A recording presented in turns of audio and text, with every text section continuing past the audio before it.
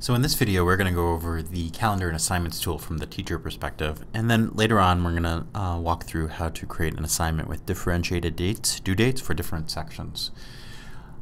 So I'm logged in currently as one of our middle school teachers, Mr. Hall. You can see that I'm currently masquerading as Mr. Hall.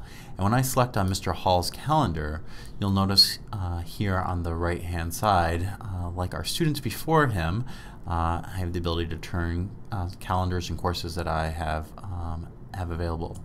Now, one thing you'll notice right away is that we have one assignment called Preventing Concussions Project 3, Brainstorm and Analyze, so forth, that shows up 4 different times on Mr. Hall's calendar.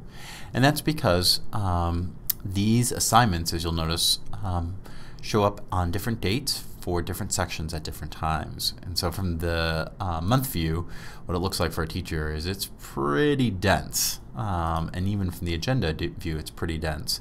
Hence why we rarely see teachers use the calendar view, but as I scroll over courses and groups and I go into Science 7, one thing that I want to bear in mind is that one of the big advantages for Canvas is even though Mr. Hall teaches 4 sections of Science 7s, the Class B, D, E, and G periods of middle school, he can post one assignment and it will, with differentiated due dates, that will appear for each of the different sections. So one place to rule them all.